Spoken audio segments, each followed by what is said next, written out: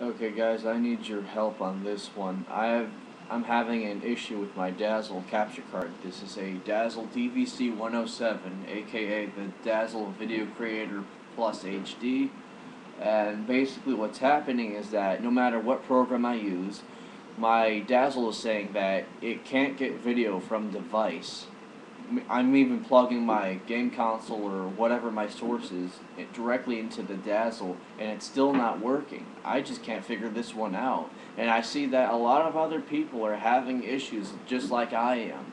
And it's within a 6 month to 7 month lifespan of their Dazzle, which is what mine's doing right now.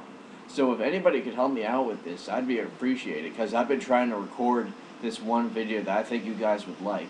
So again, my Dazzle can't get video from the source, even though it's plugged into my computer.